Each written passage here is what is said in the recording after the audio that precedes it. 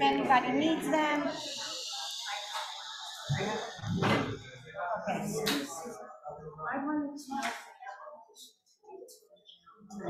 I don't even know how to do that. You know, I'm going to need very bad. Okay.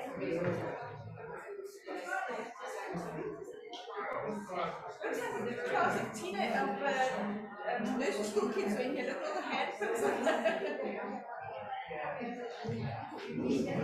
There is.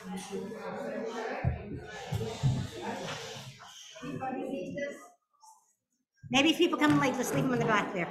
Okay. There is a well-known midrash that says that King David was only supposed to live for an instant. And this was revealed to Adam HaRishon. And Adam HaRishon gives, you've heard this, right? What is it? How much does Adam HaRishon give him? I see you all know this, good. So Adam HaRishon gives 70 years. He was supposed to live 1,000. He gives 70 years to David, and David lives 70 years, and Adam HaRishon therefore lives 930 years. Now, this is a well-known midrash, and we sort of have to ask ourselves a number of questions based on this midrash. First of all, how can you give years from your life to another?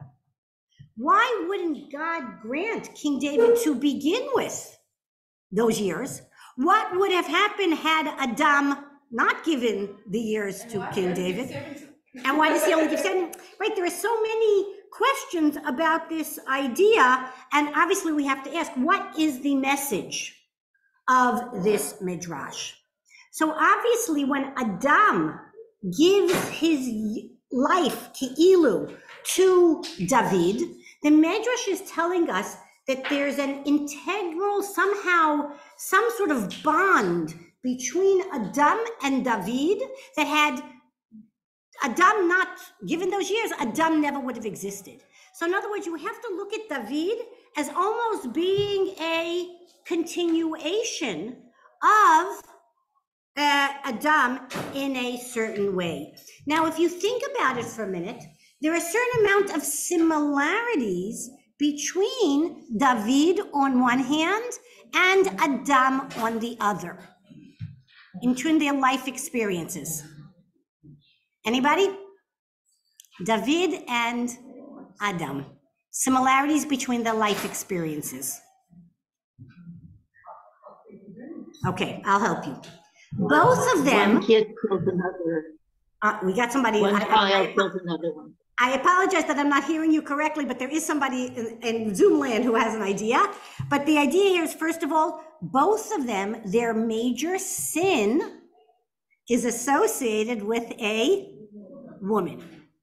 Both of them have sons who one son kills the other son. Both of them were forced out of their comfortable location. Adam is kicked out of Gan Eden, and David has to run away from his palace. Both men sin, and both men go through some sort of tshuva process. So you see that, we spoke about that last year, Adam and tshuva, for those of you who are with us. So that what you see here is almost that there's like some sort of, symbolic repetition in the life of David from the life of Adam. Now, I think what's significant here is what does King David's goal in the world? King David, as you know, what he really wanted to do was he wanted to rebuild the Mikdash. And God tells him, you can't. But what was the motivation? What is the rationale behind the Beit HaMikdash? The rationale behind the Beit HaMikdash is that it's supposed to be almost like a mini Gan Eden. That's what the Mikdash is, and the Mishkan was as well. And this idea of one place on earth where there is a special connection, something unique between God and the people. So that when David is trying to rebuild the Beit HaMikdash, what essentially is David trying to do? He's trying to bring the world back to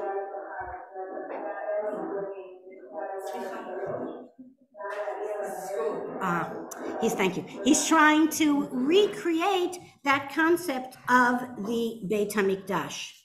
And we are looking today at Mizmor 24. Mizmor 24 is a Mizmor that was written by David, and the Medrash tells us that this Mizmor is so unique that it could have been written by Adam HaRishon himself. And the Medrash says that only in 4 places. And the Torah describes, in last week's Parsha, the action of creation, right? God sees, he builds, he develops, all kinds of words that God uses. There, we have the same terminology used when the Jews are building the Mishkan. So in other words, the same creating, using, sanctifying, blessing, behold, the same terminology appears in both situations. So that creation of the world is God creates the world for mankind, and then humanity creates the Mishkan as a place for God to dwell. God builds the earth for humanity to dwell, and then humanity builds the Mishkan as a place for God to dwell. Also, both of them have kruvim, right? Right, the creation of Gan Eden has the kruvim outside of it. They're the kruvim in the Mishkan. Both of them have an Eitz Hadat, right? There's the Eitz Hadat in the garden. And what is the Eitz Hadat in the Mishkan? Not only the Torah is the Eitz Chaim that is in the Aron. The world has the sky, earth, and water. The Mishkan and the Kodesh Kodashim has the Azara, the Kodesh, and the Kodesh Kodashim. So you see there are all kinds of symbolisms between those two ideas. Now, David, as we've said, cannot build the Mikdash, but he does what he can in order to move it along. And one of the things that he does is, as you know, he purchases the Makom HaMikdash. And under what situation does David purchase that Makom HaMikdash?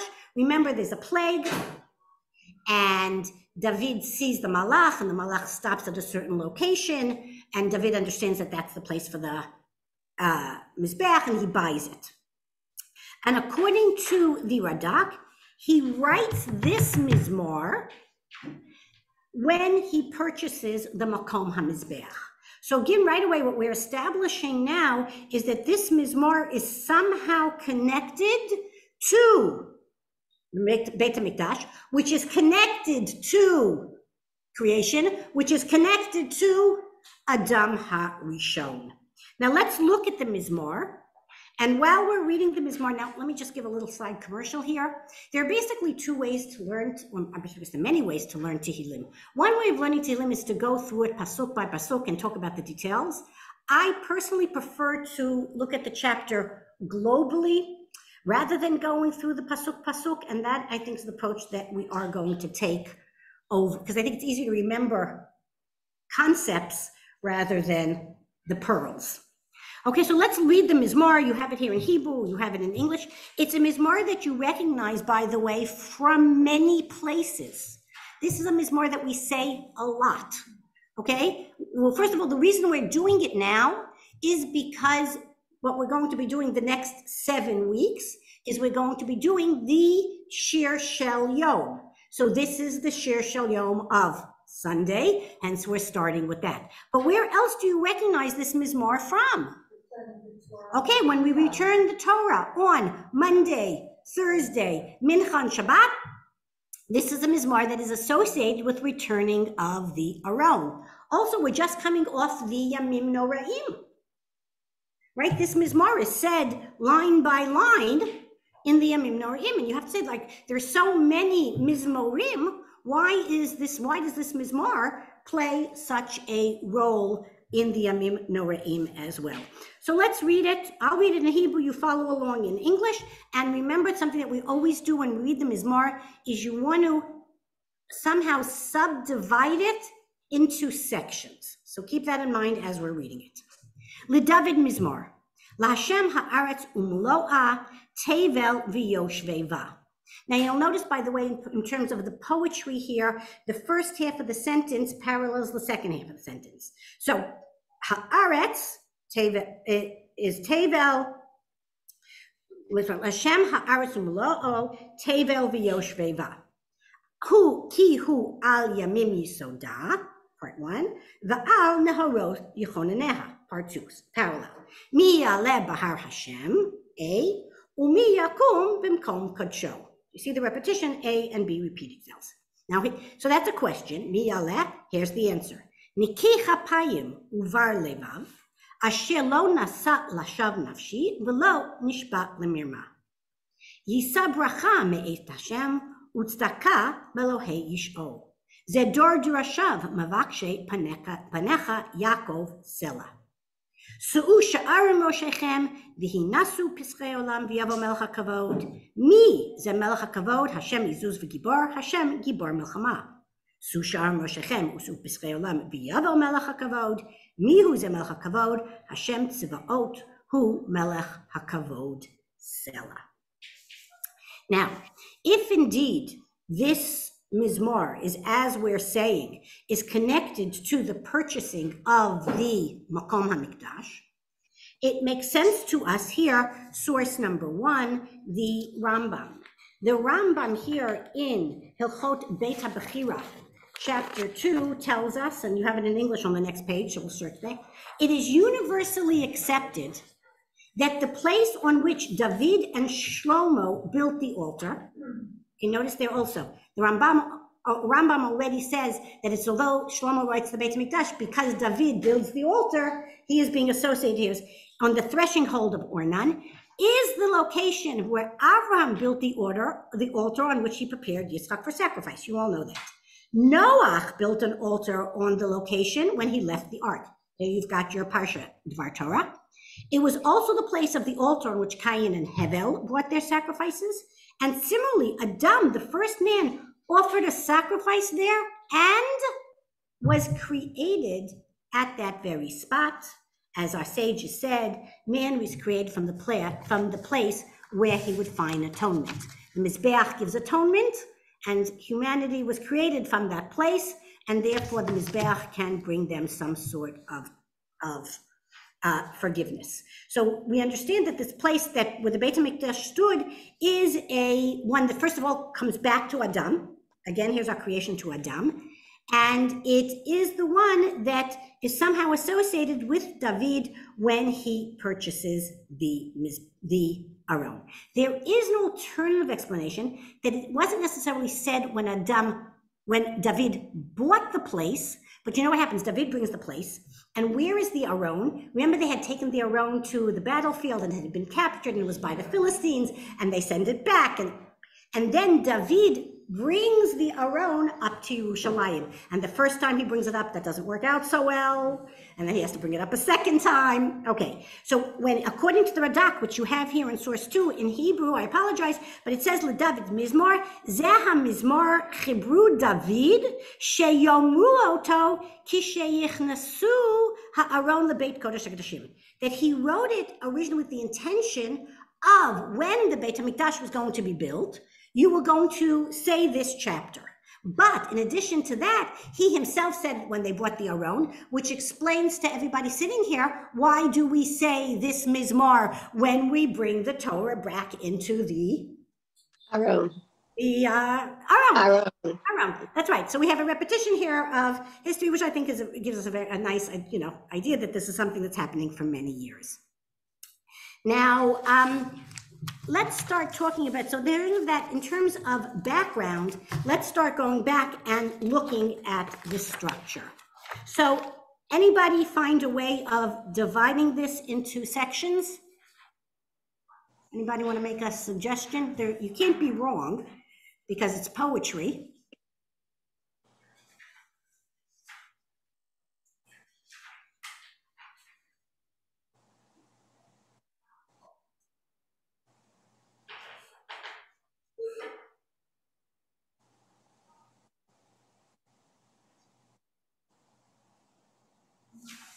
If I were going to divide it into two sections. Okay. I would go 1 through 6 as the first, and then 7 and Okay, so here I'm going to teach you a little trick.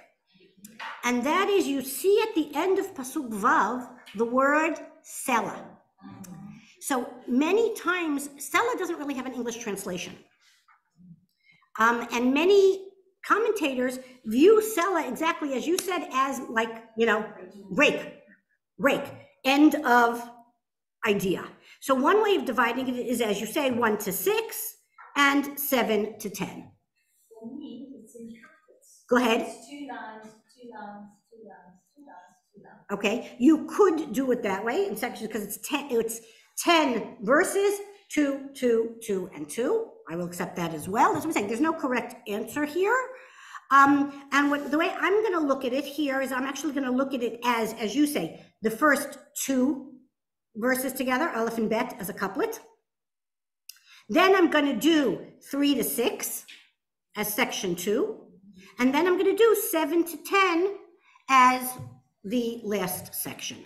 Now, if we look at 1 and 2, the theme of 1 and 2 is, I think that's pretty clear. If you had to sum it up, God's creation. But not only God, it's God. It's God's football, and He makes the rules. Okay, that's 1 and 2. God makes it; it all belongs to Him. 3 to 6. First of all, by the way, we'll talk about. Seems to be some sort of give and take here, and it tells us basically that who can enter before God? Somebody who is ethically, moral, upright. And finally, 7 to 10 talk about God's entrance into gates and His relationship to mankind, which we'll have to analyze. Now, I've pointed out to you this before. Modern commentators, whenever they see 3 sections or sections that seem to have nothing to do with each other, they come along right away and say, well, it was different chapters, and they actually like to say that 1 to 6 was one chapter, as you say, Sela, and 7 to 10 were a different chapter. And so we're going to have to try to show that indeed these 3 units are really cohesive. So let's go back to the beginning. So the beginning establishes that the Aretz and all that's in it belongs to God. Now, according to the commentators here, they said, you know what, there are plenty of people in the world who believe that God created the world. But then they believe that, that's right, He left. He died, He's busy, I don't know, but He's gone. And the point here is to say that no, not only does God create the world, but He is constantly involved in it.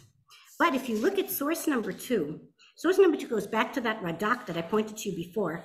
You'll notice that the Radak says, the haaretz, the land, he kolelet kol haaretz. That is all of the universe. But if you look in Rashi, in source number 3, once it's on the next page, if you look at Rashi, Rashi says when it says, la Hashem haaretz, the world belongs to God. There Rashi says, what are we obviously referring to? It's the land of Israel.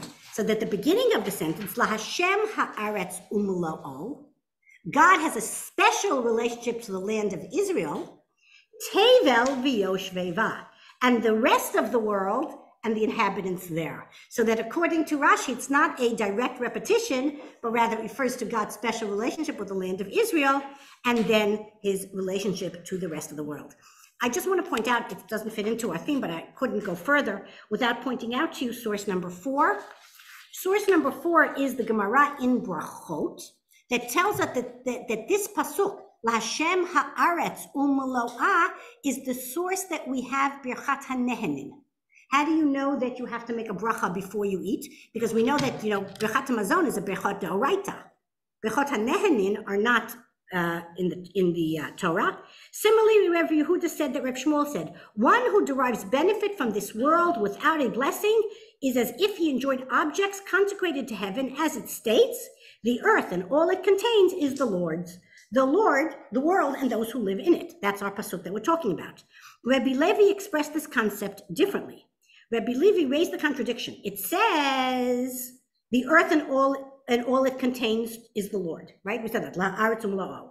But we also have the pasuk in Tehillim that says, Shamayim, Shamayim laHashem, va'aretz natan livnei Adam. Wait a minute, so we have one pasuk that says, God gave us the earth, and then we have this other pasuk that says, well, the earth belongs to God. So how does Rabbi Levi answer it? There is clearly a contradiction with regard to whom the earth belongs. He himself resolves the contradiction. This is not difficult. Here, the verse says that the earth is Lord's, refers to the situation before a blessing. And here it says that he gave the earth to mankind, refers to after the blessing. And so that's just a side point that this is the source for Birchat HaMazon. Now we know that at the beginning, we know from the Suez Parsha, originally when God created the world was covered with water. And then God drew back the water and to reveal the continents. And we know this from today's geology, that the continents actually sit on water. And California and Florida are sinking, right? We know those kind of things, but the idea here is that God creates the creation and he maintains that creation on a daily basis. And his maintenance of creation is not just, out of the blue. It's actually dependent on the next part of the psalm. The next part of the psalm asks a picture. Who will ascend to the mountain of God, and who will rise in its holy place? And without looking at the Midrash, we would expect what would the answer be to that question? If you ask modern day people, who's spiritual, who's connected to God? They'll tell you people who, are davening all day, people who are, learning Torah all day. But that's not the answer that we get in the pasuk. The pasuk very clearly answers that who is it who can approach God? He who is ethical and moral. And this is the answer that is given. Now, it could be, by the way, if we're talking about approaching the Har Hashem, who approaches Har Hashem on a practical level? Besides the priests who are already there, it could be the people who were the pilgrims, the Olei Regel. They're coming up to Aliyah Regel and they call out, Mi Yale Bahar Hashem. And the priest answer back to them, Niki Kapayim Uvar Levav.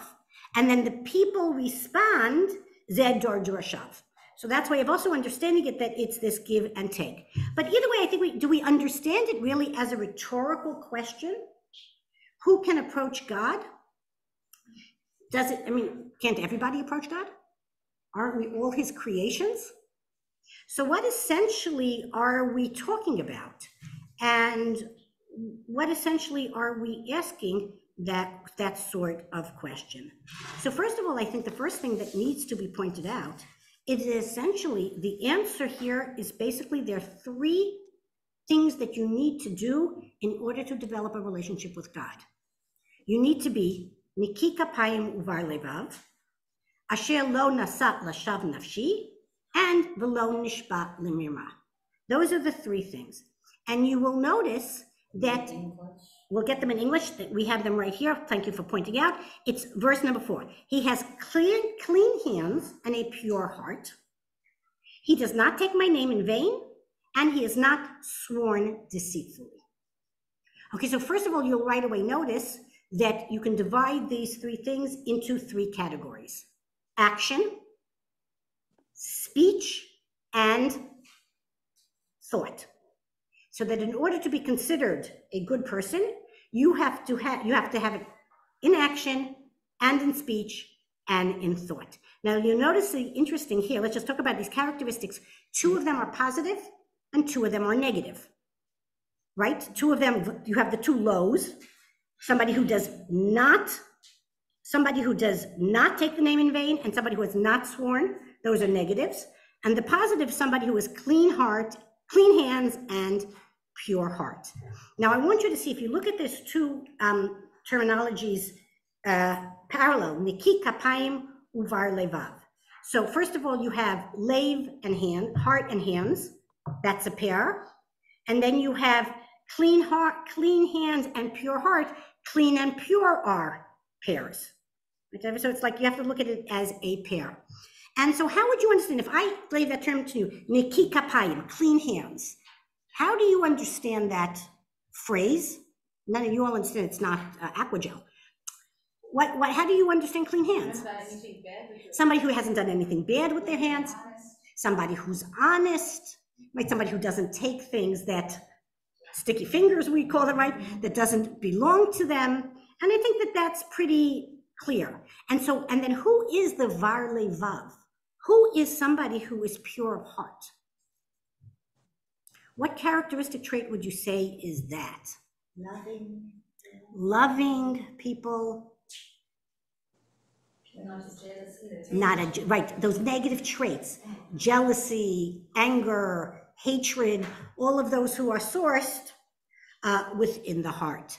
And so but I think what's the idea of putting those two together is that a righteous person has to be the same. What's inside the heart has to be on the outside. And that you can't, go through these motions on the outside and really be a nasty, jealous, horrible person on the inside. So that's the combination of those two. And the last two also form a pair of both of them connected to speech. And there are different ways of understanding what does it mean that you don't swear deceitfully. And I think you all probably understand these in different ways. You don't trick people. You don't trick people into giving you things that they don't want to. You don't accept false testimonies. You don't misuse speech. All of those concepts. So here we have, again, let's just say, so we have the hands are the action. The Var Levav is the heart. And finally, the speech is this, you don't speak improperly. So now the person who has these traits in verse 5 tells us he is the one, or she is the one, who is going to receive the blessing from God. Now, this is something that we are actually familiar with from the Nevi'im in many of the sources. Remember, these are the pilgrims who are coming up to the Beit HaMikdash, or the Mishkan. What are they bringing with them? They're bringing sacrifices. And we know throughout Navi, God says, I don't want sacrifices. You cannot bribe me. What I do want is I want you to be good people, ben adam l'chavero, between man and man. You can't be nasty to your neighbor and then think you're going to go bring a korban and it's all going to be fine and dandy. And there's so many different sources of it. I just brought you a few of the better ones. If you look here in source number 5, remember, Saul tells the Navi Shmuel that he left the animals alive in order to bring sacrifice. And he says to Shmuel, says, does the Lord delight in burnt offers and sacrifices? God doesn't want it. What does God want? God wants you to listen. And then Hosea tells us in source 6, Ki chesed chafatzti v'lo zevach. That's even clearer. I want you to do good actions. I don't want your sacrifices. And finally, source 7 says, Saneti ma'asti chagechem. This is very harsh. The Navi says, I despise those karbanot chagiga that you have brought.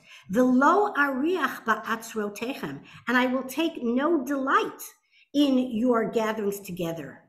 Ki im ta'aluli olot uminchotechem lo erzeh. And even if you bring me up all the sacrifices in the world, I will not accept them and I will not look on your offerings, because if you look in verse 24, Vayigal kamayim mishpat utstaka kenachal etan. That's what you need to do, is you need to have justice and righteousness.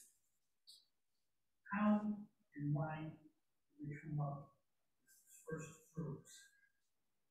The mitzvah of Bikurim. Bringing the first fruits. The mitzvah of Bikurim is a biblical command. God commands us to bring the first of the fruit. That is a open pasuk. So the question you really should be asking is, where does Cain come up with the concept from? That's really a better question, because how does he even come up with the concept of sacrifice? Right, because he is the first one to do it. But I said I'm going to have to leave that for now, because I want to come up with the idea here of what exactly has happened here. And I think in a way it is a little bit surprising to us that, again, let's remember the question is, who is the spiritual person? And the answer is, who is the spiritual person? The one who is holy in action, speech, and thought. Now, remember we said again, what was King David's rationale for writing this chapter? King David writes this chapter in order to have it as part of the inauguration of the Mikdash, which he so desires to build. Now, if I asked you this question, who is pure of heart, clean of hands, who doesn't speak unjustly, does King David fulfill any of those requirements? No. No. Oh, yafeh. So nobody does. We'll get to that in a minute. But I'd like to point out to you that if you think about King David and you think about his terrible sin with Bathsheba. Now, we obviously don't have the time to analyze this sin in its entirety, but many of you know that Chazal do backflips to say that she wasn't married and therefore it wasn't, a married woman, and Uriah deserved to die because he rebelled against him, and all kinds of justifications for David's behavior. So if we say that, well, she really wasn't married and he really, deserved to die anyway. So then what was David's sin? What did David do wrong? So I think if we use this chapter clearly tells us David's intentions were not pure, his hands were not clean, and he used speech in order to accomplish his motivation. So perhaps this is not only a general explanation to us. You want to be spiritual, do this way. It also helps us understand David's sin in his life. Who can approach God? Somebody who has these things. Who does not have these things? David. King David, and therefore he cannot build the Mikdash. Now, you do point out, and I think that's true, that can we really answer, are any of us completely pure? Or is anybody? So if he says this to the pilgrims, who's coming up? The Kohanim say, well, somebody who's pure, and the pilgrims say, oh. We'll just be going So what's the, right, well, we'll just all go home now. So what's the answer? No, this is a very beautiful answer. Look at verse 6. Verse 6 is the answer that the people say. They say, Dar durashav mevakshe panecha Yaakov Zela. Such is the generation that seek after him, that seek your face, even Yaakov Zela. What essentially are the people answering? The people are essentially saying, we're trying, right? We're seeking. You're right. Nobody can answer that question, but you can turn around, and I hope, listen, after 120, I think when we get up to heaven, we might not be able to say to God, listen, God, we were perfect, but we can perhaps turn around to God and say, we tried, right? But more than that, right? Didn't you? Teachers used to tell that to you, it's good, just, we should try type of answers. So I think that's exactly what the people here are saying. And that is the answer that they are giving here. And Selah indicates that break. So we had 1 and 2, which discussed God creating the world and everything in it. Then we have 3 to 6, which discusses who is the spiritual man. And we say somebody who is ethical and who at least is trying to be good. And then we get to this last couple of verses. Now you will notice in the last couple of verses, first of all, it says Melech HaKavod. It says Melech HaKavod in 5 times in these 4 verses, which first of all indicates to us that David HaMelech knows his place. And it seems to be that David is asking for these gates to open. And the story tells us in source number 9 The Midrash tells us a very interesting story. In source number 9, it's actually the Gemara in Shabbat. The Gemara in Shabbat says like this, says David to God, forgive me for the great sin. And according to Rashi, the great sin obviously refers to his sin with Bathsheba. God says to him, I forgive you. So David responds, give me a sign in my life. God responds, in your son's life, I will give a sign, not in yours. When Shlomo built the temple, he desired to bring the ark into the Holy of Holies, but the walls closed together as not to allow an entrance. Shlomo says, Su'u sha'arim roshechem u'su'u pischei olam. Open the gates and let God in. The walls would not budge until Shlomo uttered the verse, remember, for the sake of my father David, the gates opened up then, and he brought in the ark. So the story here is giving us a little bit of background, and here the Gemara gives a little bit more of explanation, that when Shlomo was ready to bring the Aron into the temple, he was unsuccessful. Now, the interesting thing is, even if we're not talking about actual gates that were locked, the dimensions of the Aron were bigger than the Kodesh HaKodashim. This we know, we have the dimensions. The dimensions of the Aron did not fit through the doorway. Shlomo offered 24 tefillot, and still he is not successful in bringing the Aron inside. The gates ask Shlomo, who is Melech HaKavod, and Shlomo answers, Hashem. Still, the gates remain sealed, and only when Shlomo utters David's name do the gates open wide. It was then that the whole world learned that David had been forgiven for his sins. But now, why do I have this repetition of, twice it says, once in 7 and once in 9, that the gates should be open. And you will notice, by the way, that we have the verb changes. Look at 7 and 9. The psukim are very close. In Hebrew, both of them su'u she'ar roshechem, but in 7 it says v'hinas'u, and in 9 it says u'se'u. So here in translation it says v'hinas'u is and ye lift up, and v'su'u is lift them up. Two different verbs. Here Rav Hirsch has a fantastic explanation. Rav Hirsch explains that there are two types of barriers between humanity and God.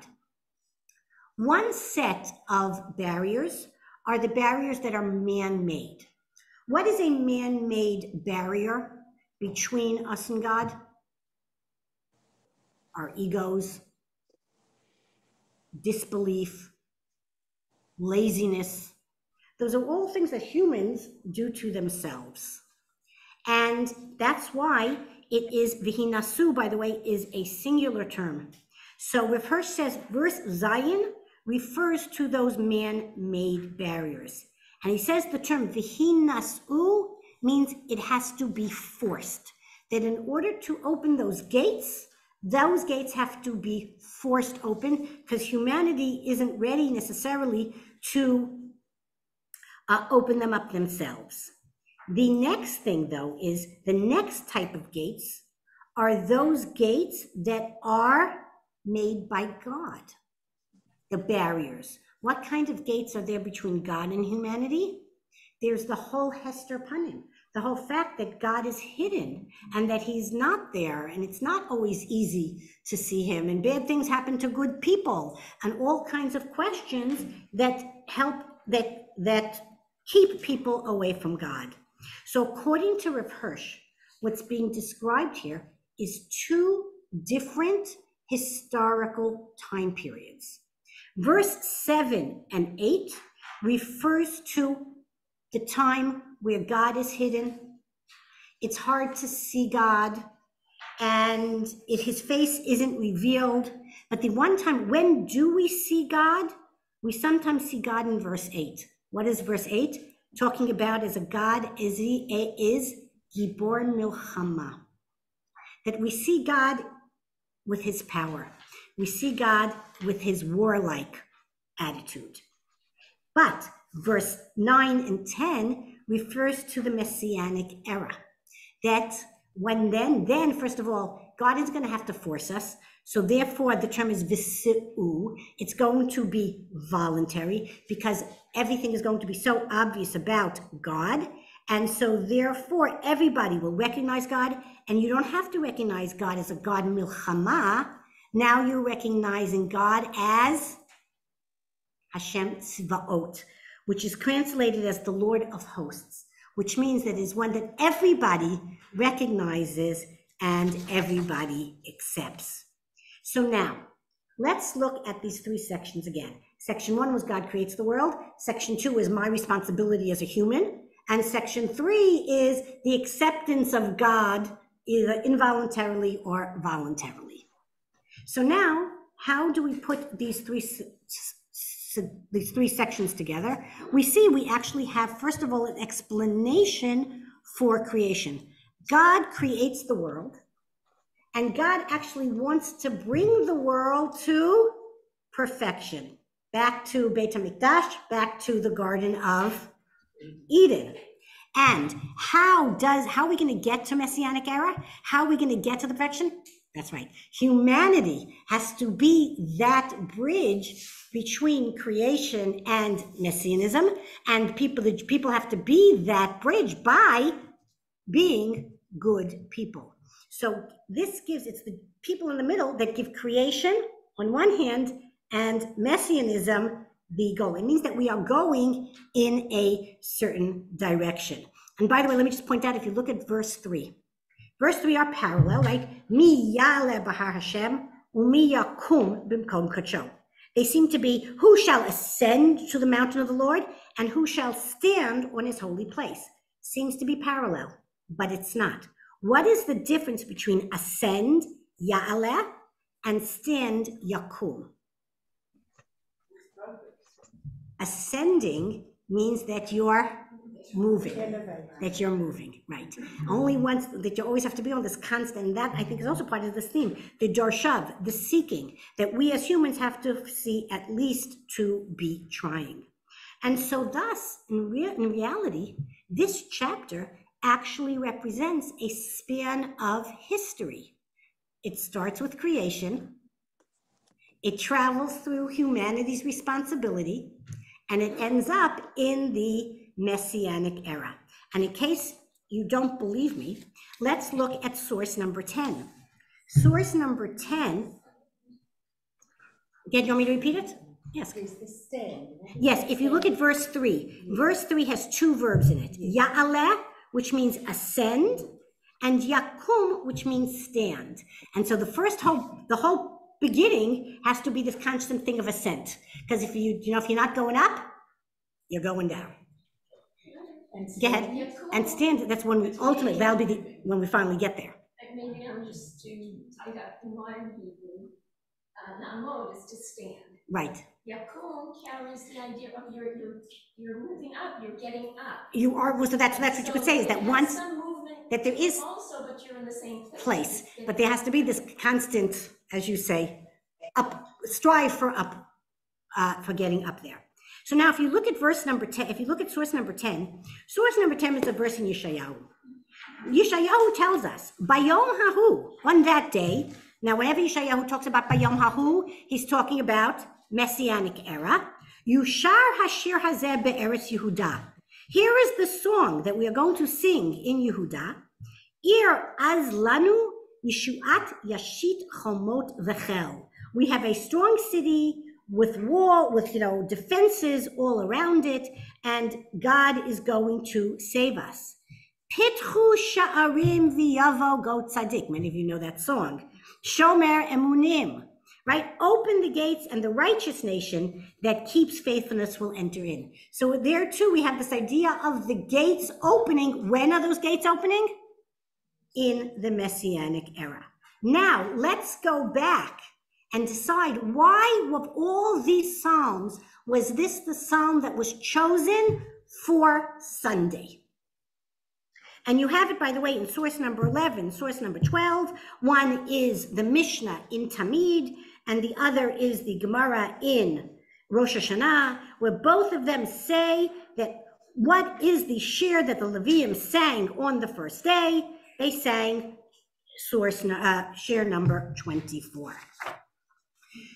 So we understand why it comes back to the Torah, that you will understand. But what is the significance to Sunday? Why is it Sunday? So the Gemara explains that what happened on Sunday? What's the Sunday? Yom Rishon starts creation. And every day, Sunday is the beginning of the new creation.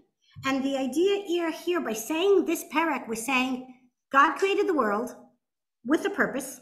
You as human beings have a role in this idea. And remember that we are going into a certain direction. I also want now, so we understand why you take it to Torah, we understand Sunday. What's the connection to Rosh Hashanah? So here, this is my theory, but we know that the themes of Rosh Hashanah are Malchiot, Zichronot, and Shofarot, the kingdom, right? God is king. Zichronot, God remembers, and Shofarot, the blowing of the shofar. So you have all three in the chapter. Think about it. The chapter begins with God as king. Then it moves on to the role of humanity. What does God remember? Humans' actions. And it ends finally with the what is the ultimate blowing of the shofar is Messianic era. So perhaps that's why this chapter is connected to the idea, because you have those three themes as well. Now, the last point I want to make about this chapter is we said already that this chapter was written by David when he originally got the land connected to the Makom HaMikdash, which, as we said, was where Adam was created, where Cain and Hevel brought, where Akedat Yitzchak happened. All of that was continued. But if you remember that the way David gets that land is he gets it as a result of the plague. And you have these verses here in source number 8. In source number 8, this is at the end of the plague, and it's a terrible plague, epidemic, I don't know if it was a pandemic of sorts. And God comes to David in source 8, verse 18, Shmuel Bet, chapter 24. Vayaval God el David bayom hahu, vayomer lo, alei hakem laHashem mizbeach, begoran arnaya v'ha yivosi. Go up and build this mizbeach. Vayal David kidvar God asher tziva Hashem. And David does this. And Arvana sees the king coming. The king says to him, I'd like your land. Arvona says to him, take it for free. David says, oh no. Notice, by the way, you know that there are 3 places that were purchased by our forefathers in the Bible. Those 3 places are Har HaBayit, Shem, and Hebron. If you talk about probably the 3 most, nobody complains to us, how come you're living in Ramat Granana? But those 3 places, right, that we actually purchased, there's just a certain irony there. Anyway, so the king says, no, I'm not going to take it for you as a gift, but I'm going to pay for it. And David gives him that money, and David, pasuk chafei, vayiven sham David mizbeach laHashem, and he builds the mizbeach, vayal olot ushlamim, vayatar Hashem le'eretz, ata'atzer hamagefa me'al Yisrael. He builds the mizbeach, he brings the sacrifices, and then, and only then, is the plague completely over, and, it comes back to balance. Now, the question that you still have to ask is, how come we have to find the Makom HaMizbeach as a result of such a terrible plague? So here, in source 14 and 15, we have 2 answers. So the first answer is the Midrash in Shmuel, and it says, Kach kol otan ha'uchlusin shenaflu. He says, all of those people who died in that plague, lo naflu ella al yedei shelo tavu binyan Beit HaMikdash. The people who were living in David's time were good. They say, we're not missing anything. You know, we have David, we have freedom. They didn't feel like anything was missing. And take it a step further, the Radak tells us, first he brings that first sentence, and he says, "V'harei devarim kal v'chomer." He says, and we, as humans, should learn from this. Uma im elu shelo haya b'yimehem v'lo cherev b'yimehem v'nafal al shelo tavuotam. He says, now remember, Radak was somebody who lived in the Middle Ages. He had poverty, he had pogroms, he had, you know, all kinds of terrible things. He says, if the time of David, they were living in peace, and they didn't search out God and say, send us the Beit HaMikdash. Anu, shahaya biyamenu, cherev, ubiyamenu al achat kama v'kama. He says, how much more so do we have a responsibility to turn to God and say, God, bring us back that Mikdash. Lefichach, התקינו זקנים ונביאים ליטה בפיהם של ישראל להיות מתפללים 3 פעמים בכל יום. And that's why we say 3 times a day in our prayers, השב שכינתך ומלכותך לציון, וסד עבודתך לירושלים, אמן, כן יהי רצון, Selah. And so I think what the Radak is doing, the Radak is actually taking our mizmar and saying that we have to take it a step further. And we have to remember that this is a mizmar that we should be saying when the Mikdash will be rebuilt. And it's one that when we say Sunday and turning back to that, we have to remember that we have not yet reached the ultimate, and we still should feel that something is lacking in our lives. And we should constantly pray not only for Mashiach, but we also have to return for the return to Yerushalayim, the rebuilding of the Mikdash, and our goal, our responsibility to be within that as well. We have like 1 minute left, so let me take questions. Go ahead. This is reminding me, the purchases in the Bible. Right. So the 3 purchases. That was David. That's David. Hebron, that was Abraham. Hebron is purchased by I'll tell you. So let me repeat it for the people outside. So David purchases the Makom HaMikdash. Hebron is purchased by Abraham, and Shechem is purchased by Yaakov. Yaakov's. Remember what happened? He has the brothers with Dinah, and he comes to fight with them, and afterwards he purchases that land. Yaakov. Yeah, right.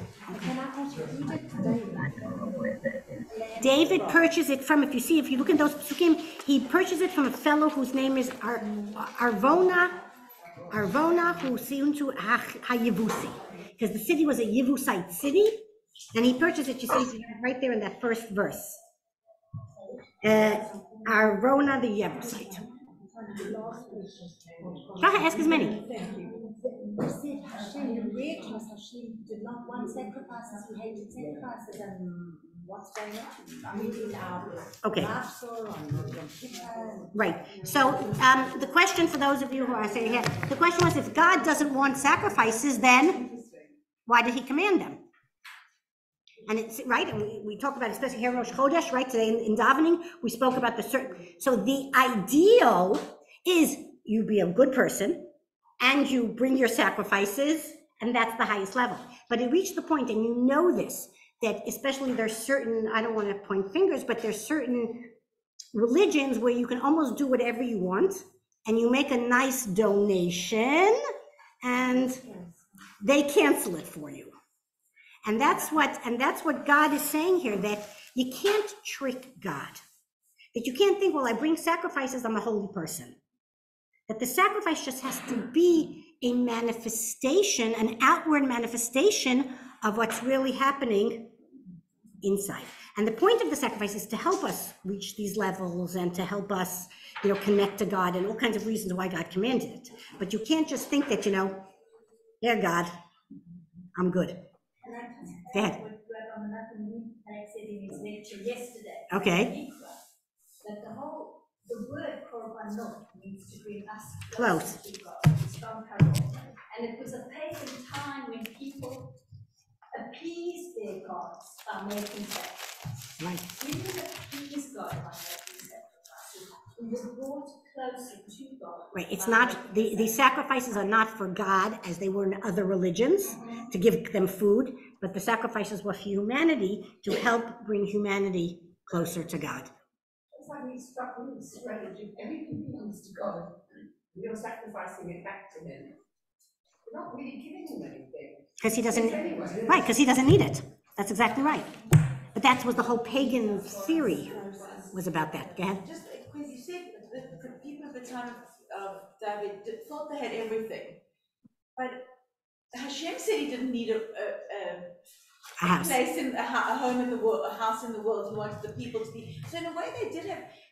Once the temple's built, the destruction is awful. But before it's built, Right, but just as David spent his whole time gathering up, right? but So the he same saw thing. it. But so the people there should have also been, because the Medrash says, David was not supposed to build a Beit HaMikdash.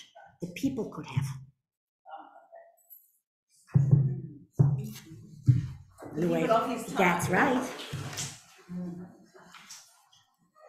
Okay, and then you all know, well, next week there's no class because it's election day. The week after that, we'll do the Mizmor of Monday.